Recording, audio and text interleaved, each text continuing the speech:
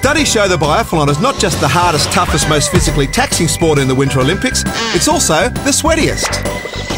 Biathlon combines cross-country skiing with target shooting, though not at the same time. At Whistler Olympic Park, competitors ski a designated loop and then have to hit 5 targets 50 metres away, either standing or lying down. For every shot missed, the athlete is penalised by skiing an extra 150-metre penalty loop or having an extra minute added to their overall time, depending on the event. Biathlon requires endurance, speed, strength and coordination needed for cross-country skiing, plus the concentration, focus and accuracy of fast target shooting. Quite simply, biathletes are Olympic superheroes with the strength of Muhammad Ali, brains of Albert Einstein and their sights set on goal. The Vancouver Olympic Winter Games starts February 13th, so come on Australia, let's give biathlon a shot. It's going to be brilliant, as long as they remember their deodorant. Just you watch.